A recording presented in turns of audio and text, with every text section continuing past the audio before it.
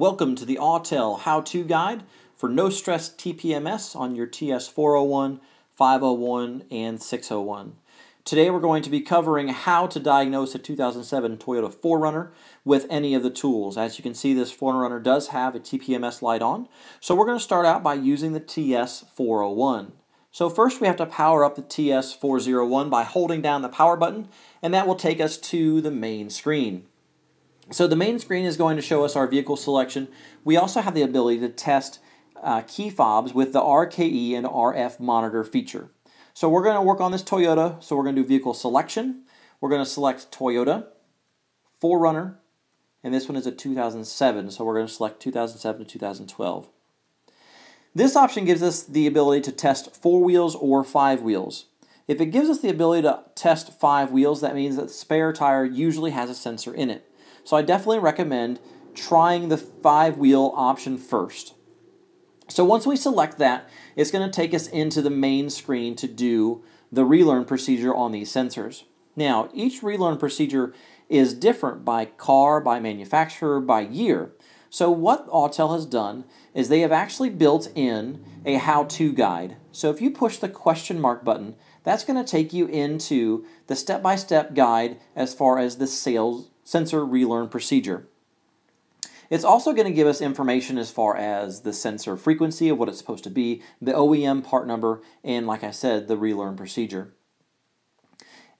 If we go out of that and select no, that'll take us back to the main screen. So this is where we will start to scan the sensors after we have put the vehicle into the proper relearn mode.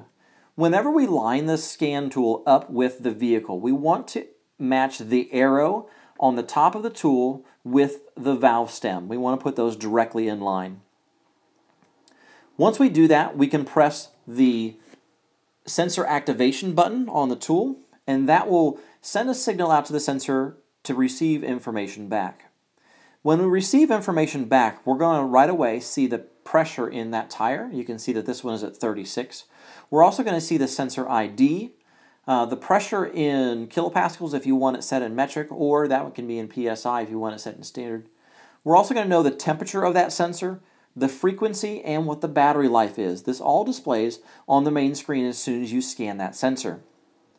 After we go around and scan all the sensors, the tool is going to tell you which sensor to go to next. So you go to the front right, then the rear right, then the rear left, and then the spare. Once you have scanned all those wheels, you're going to see that all the pressures are going to appear next to the wheel that they're at. And here you can see that the spare tire is the issue on this particular vehicle at 23 pounds. So we're going to go back into the tool, and we want to program those sensor IDs to this Toyota. So if you would read through the relearn procedure on the tool, you would notice that it says that the sensor IDs need to be either programmed to the PCM or driven for a certain amount of time at a certain speed. So to program those sensor IDs, we're going to select the yes button, and that is going to give us all of the sensor IDs on the screen. Now, the TS401 does not have the ability to plug directly into the OBD2 port on a vehicle. So you will need to utilize a professional level scan tool or another scan tool that is set up specifically for programming TPMS to the PCM. In this particular case, we're going to use the Autel MaxiCheck Pro. The MaxiCheck Pro has the ability to program the TPMS sensor IDs directly to the PCM. So here we see that we have all the sensor IDs on the left-hand side of the screen, and here's your MaxiCheck Pro.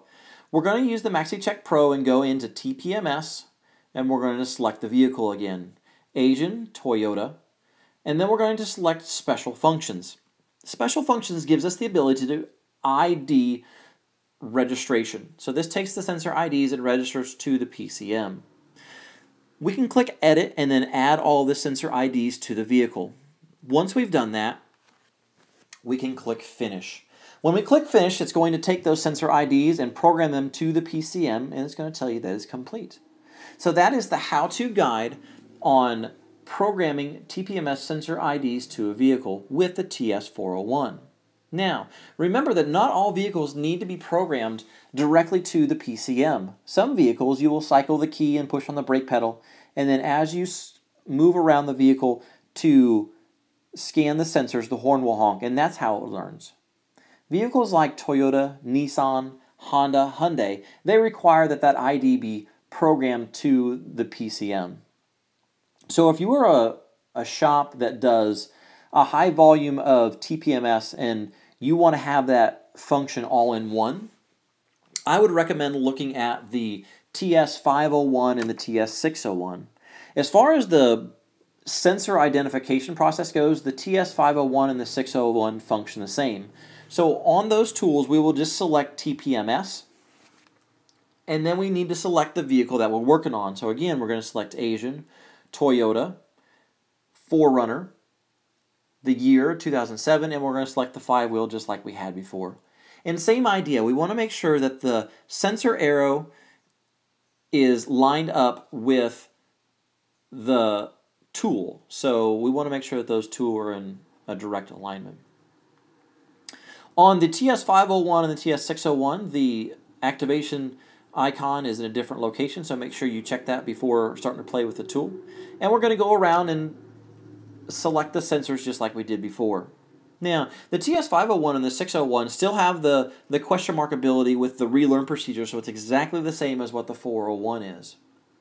Now, as I was going around scanning these vehicles, I got distracted, and you'll notice that there is a D in the bottom right of that vehicle. And the reason being is because I had already scanned that sensor out of turn, and that's just showing that you have a duplicate. So it will warn you, and you can't mess up when it comes to sensor identification. So once we go through and we scan all the wheels, same idea. This tool is going to show us all the pressures on the wheels, and there it is again. The spare tire is under pressure, and that's why the TPMS light is on. Now, the nice feature about the TS501 and the 601 is that it gives us the ability to plug in directly to the OBD2 port to write these sensor IDs to the PCM. No extra tools are needed. So we can go over here to Relearn, and we can select that, and we're going to click on TPMS Diagnostics. It's going to tell us to connect the OBD2 adapter to the OBD2 port and then turn the ignition on. Once we do that, we're going to select Write IDs to Vehicle. So we select Write IDs to Vehicle. You can see that all the IDs automatically pop up since they were in the tool that we used to scan them. And you just simply click Yes. And then the ID registration is complete. One tool, easy process, being able to get that sensor ID into the PCM and the light off before that customer leaves. So the TS501 and the TS601 operate identically when it comes to sensor activation and programming the sensor IDs to the PCM. Where it takes a little bit different turn on the TS601 is when we look at the menu on the 601. On the menu on the 601, you'll notice that we have some more functions. We can read the IDs for the vehicle. We can read codes in the TPMS module. We can erase codes in the TPMS module, and we can see live data in the TPMS module. So the TS601 actually gives us the ability to do some diagnostics outside of just reading sensors. We also have the ability to read and clear codes on generic OBD2 codes with the TS601. If you would go to that from the main menu, you would be able to see the live data. So from the live data screen, you can cycle through those and see different functions and features. You can also see the monitor status and see if there are any monitors that have not been ran. If we go into the diagnostic menu, and we can also see that we can read and clear codes in the PCM, live data, freeze frame information, O2 sensor monitor tests, and so on. So if we select live data, this takes us into the complete list of live data for generic OBD2. From here, if you look at the bottom center of that screen, you have the ability to graph. So we can actually graph with the TS601 in generic OBD2. We also have the ability to do multiple graphs. We can actually graph two at the same time.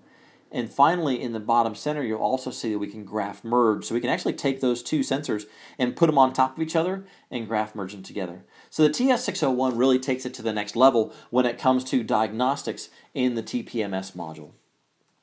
So simple enough. The TS401, 501, 601.